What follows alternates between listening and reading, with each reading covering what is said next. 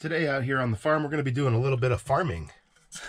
We're going to be sowing some seeds, starting some flats of seeds, and doing some sprouting, and getting to work on this garden so that it can last us for a really long time and provide us with food. Let's go out and take a look and see what Ellie and Maggie are up to. Well, no one's out here right now. Must be inside getting ready with the seeds, but there's the garden.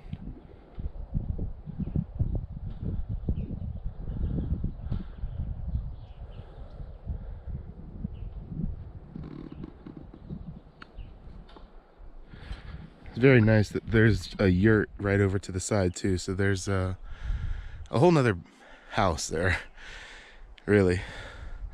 There's a wood burning stove in there as well. And you can see the internet is bolted to that stump in the yard.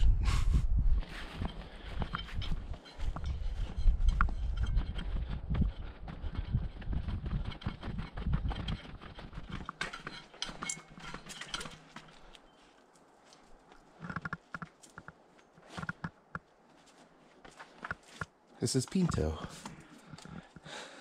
Hey, Pinto.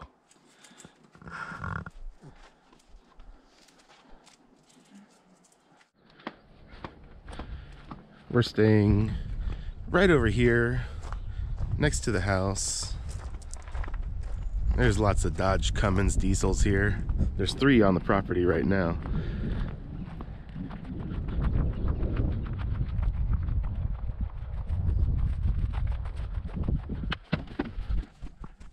I gotta change clothes, so I'm gonna put on some shorts and some work shoes and get some work done. Oh, by the way, Pinto is I'm pantsless right now. Pinto is half Chihuahua, half Jack Russell Terrier. He's quite the tenacious little dog. But I just thought I'd tell you about what he is. I decided to go with shorts and a t-shirt and hiking boots. I know, pretty nice, huh? Yep. I think I'm going to be shoveling a lot of mulch and moving it up the hill, maybe driving a tractor around a little bit. So we'll see. We'll see what's happening. I'm going to get the microphone with the windproof thing on it because that's going to be a problem, I can tell. I've switched over to the new microphone and GoPro. I'm going to leave this one for other shots. Maybe a time lapse would be good for this one. Yeah, that's what I'll do. Time-lapsey. Oh yeah, I forgot I was recording. Well, we'll see how this new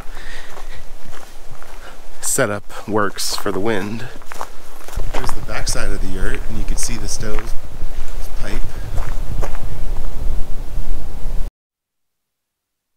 I'm thinking of putting these 4 in one bed. It's parsnips, turnips, bok choy, and arugula. I know that's a lot for one bed, but I'm thinking that a lot of these seeds are actually pretty old and they're not going to come up. So we'll see what happens. Then I'm thinking about planting these beets, brilliant beet blend, with the garlic that's already in there, spacing them between them. Then I have to figure out what to do with sweet peas and snap peas because they need to be trellised because they climb up. So I'll have to figure out that still. These 3 radishes, salad greens, and carrots I'm going to plant together because I read somewhere that they're good companion plants. These ones, the carrots, I have faith that they're going to grow because they're pretty new seeds. The other 2, questionable. Come around this side. Okay. So those 3 are going to go in a bed. And then these are all the ones that I'm going to start in flats and keep inside at night. So catnip, thyme, parsley, and then here's marigolds, which are, I think pot marigolds might be the same thing as calendula, but I'm not 100%, but I'm pretty sure, which is medicinal. Milkweed, which is going to be great for attracting butterflies. And then I'm going to try this celery, but again, these seeds are from 2010, so I don't have a lot of hope for that. Then I'm going to I have 3 different kinds of basil. And so I'm gonna start a bunch of flats of basil. They're not ready to go out yet because we still might get a frost, so I'll start them in flats. And then this one is a tobacco, which is really incredible flower. It's really great because it kills flies because it's really sticky. It has really sticky leaves, so they get stuck to it.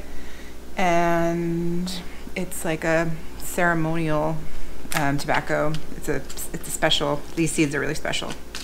So, and obviously can be smoked. The leaves once they're dried. Woo! He likes smoking. So that's where I am. So I just want to talk to Maggie about which beds I can use and where to put the flats. Yep. And I need the keys to the tractor. Woo! I'm gonna go show the succulents how they're doing right now. They are spending some time inside in a nice calm environment, nice and warm and free from vibration. They're looking pretty good. I might need to throw a little water on them. A saguaro cactus. Oh, and there's a bee. These are our saguaro seeds. Hopefully they'll sprout out. It's supposed to be 3 to 10 days before it comes up. Sweet buns.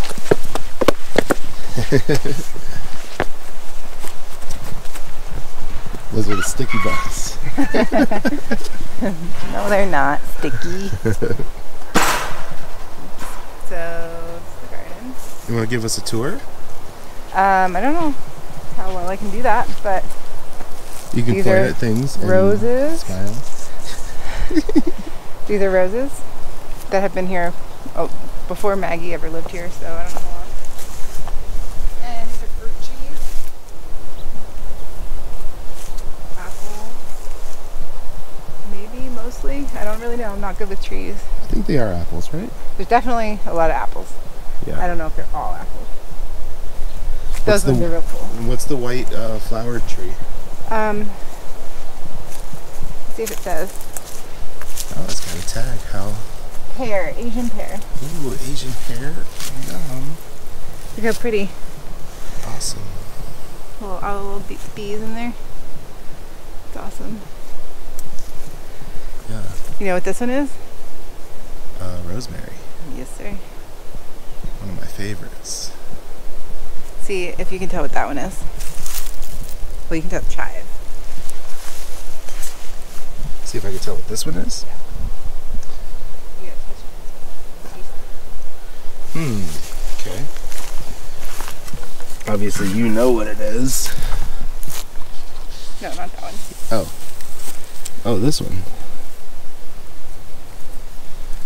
That one.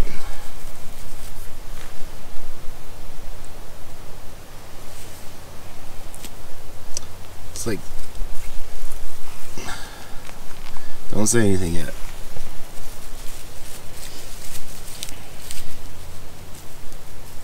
Like mint?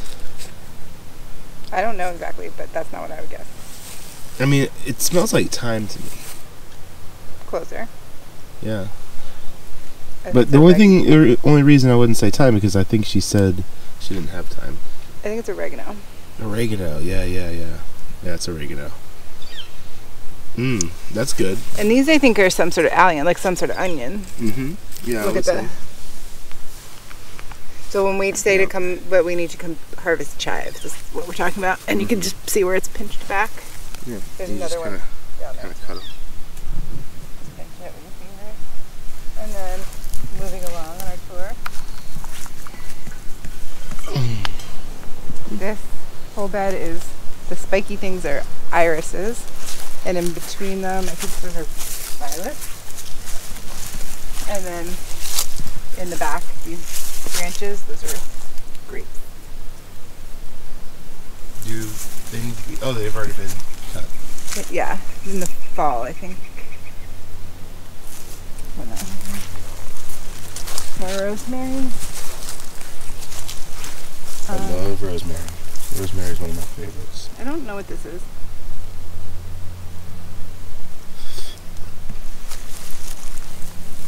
I would think some sort of herb, but I don't know. Let's see.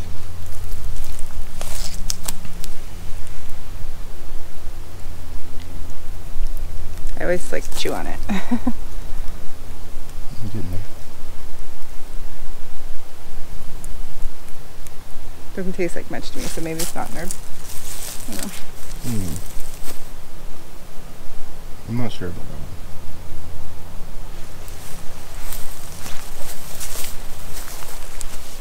These two beds, this is garlic.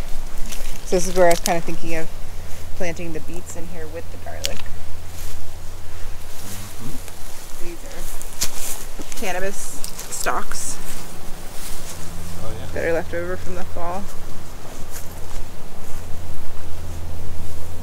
Good old cannabis stalks.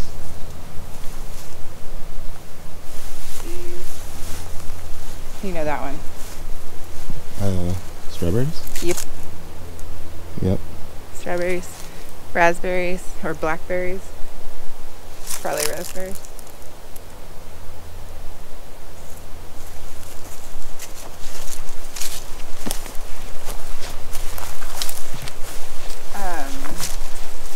This is some bolted kale that we're still eating.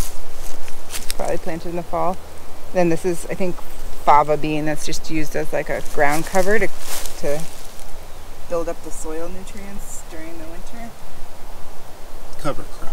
Cover crop. Looks like not much in here. Just a little cannabis stalk. So you just leave the cannabis stalk, it's good for nutrients to go back in the ground. I think it probably just is easier to let it die before you pull it out. Yeah. Because they're so rooted in there, you have to dig it pretty hard. These are some old onions that have just like reseeded themselves, and there could be some onions in there. they're pretty soft and not really edible, but she says she uses the greens, so we might pull these out and put something else. This might be where one of the garden beds we use, maybe at least part of it. This, you know, this one. Can I taste it? Cilantro. Yeah, I'll taste it. Let me see. I already know what this is. One of our favorites. We eat it all the time. Read and weep, Jason. Cilantro. This is more garlic that was planted at the same time as that other garlic, and clearly it's not doing as well. So she doesn't know why, but this might be another bed we could use. And then there's some beds down here if you want to keep going. That's the compost bin, if you want to look in there. Oh, those are all, I think those are all little fruit trees planted up there. And all of the stuff on the ground is, what's it called? Sheet mulching? It's a permaculture thing, I think. When you put cardboard down, because there's a lot of poison oak there that she's trying to kill. So you can put cardboard or plastic or something, but usually I think cardboard. And you can mulch over top of it and try and kill the invasive species.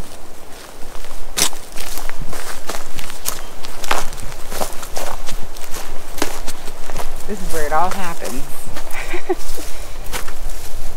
The compost. It's where we put all our food scraps and paper, a lot of compostable things from restaurants and whatever. I mean, like the packaging, if you get takeout food, when it says it's compostable, that means it can go in here and turn into soil. Here's another chive, and she had asparagus planted in here, but which usually takes a couple of years to really take off, I believe, but I don't really see any.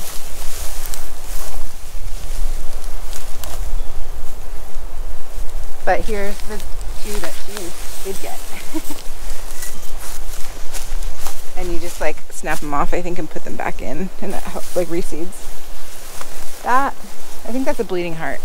flower. Mm-hmm. Artichoke, Artichoke. I believe. I think.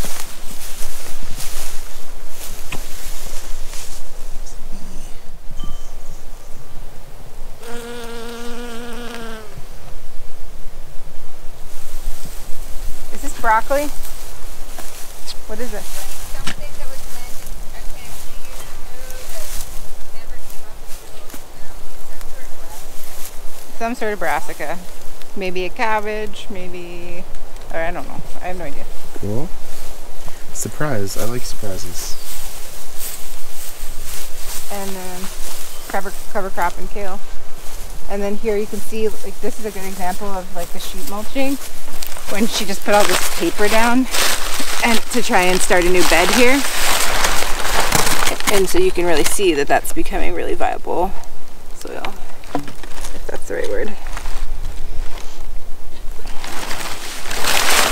So that's another potential for planting. I think that's it. Thanks for the tour. Thanks for coming. There's the view.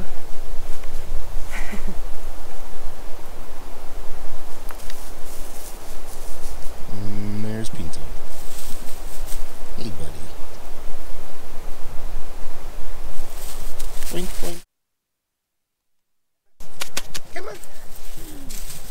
Hey, Pinto. Hi. Hey, buddy.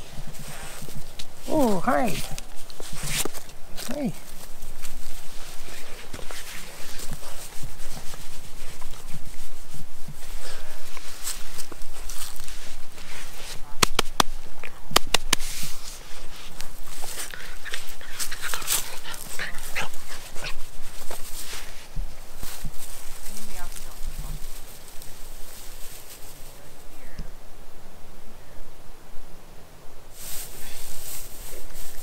You'll probably must be in the background. I'm pretty good at just like, I'll keep you just on the edge or, you know. Yeah, it's fine. It's fine. No, I was gonna see if you would go down and get the seed packets. All of them that are on the counter? No, like all of those herbs and the right half of them, it's like all those are I'm gonna put into flats. Pinto, So I need like we'll get out of everything bed. on kind of the left hand Pinto, side, like out the of the bed. carrots, radish, Thank you. beets, arugula, Good boy. Okay. turnip, or Good parsnip. boy. Okay. Okay.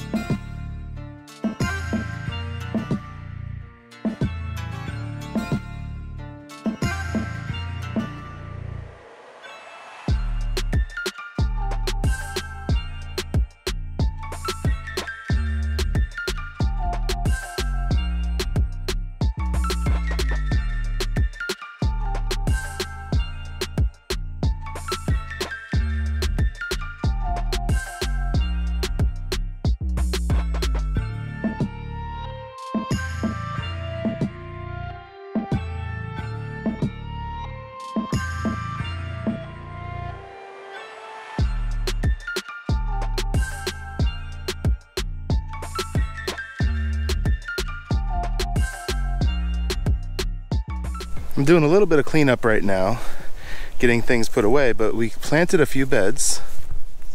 Right here we have double D beets.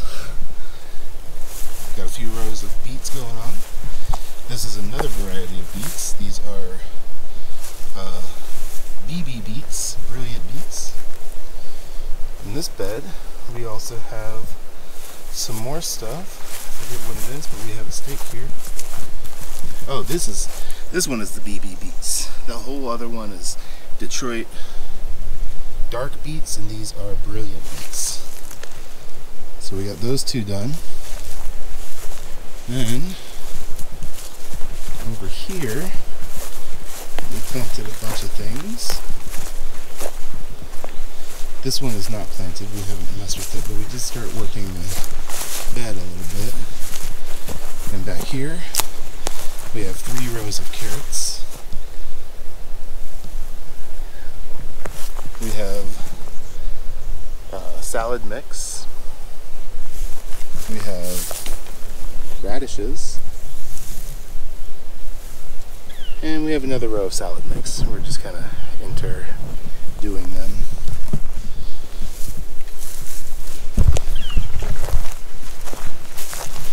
Oh, I almost forgot about this one down here. We did a little bit in this one as well. This one's got some arugula along this back row here. We got bok choy. And we have turnips.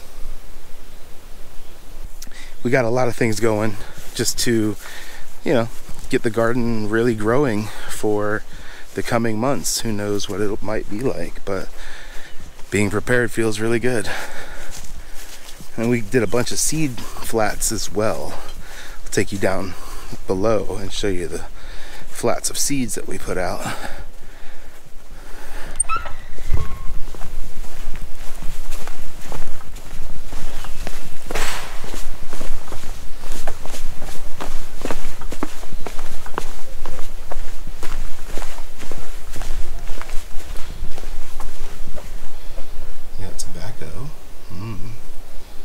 Marigolds, and we got milkweed.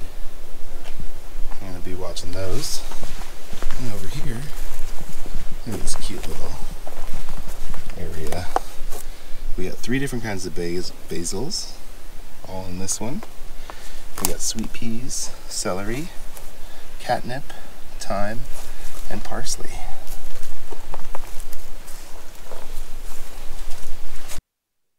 What do we got here? This is burdock root. Burdock root. It looks kind of like a carrot. And look how beautiful it is. Can you see that? Get really close. That's awesome. Burdock root is delicious. I just tasted it for the first time yesterday and I love it. It is awesome. We're here making some soup. We have some homemade chicken broth and a bunch of veggies and some wide udon noodles and a basket full of spices. I imagine we'll put a bunch of ginger in there. This is kind of Keep our stuff. immune system strong. This is the kind of stuff we've been eating. Nice, natural, homegrown type foods.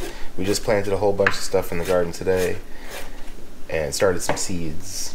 Yeah. And eating from the garden. Pretty grateful. Regularly. Pretty grateful for that. Yeah, it's pretty awesome. I think we should get some chickens. Yeah, we should get a bunch of animals.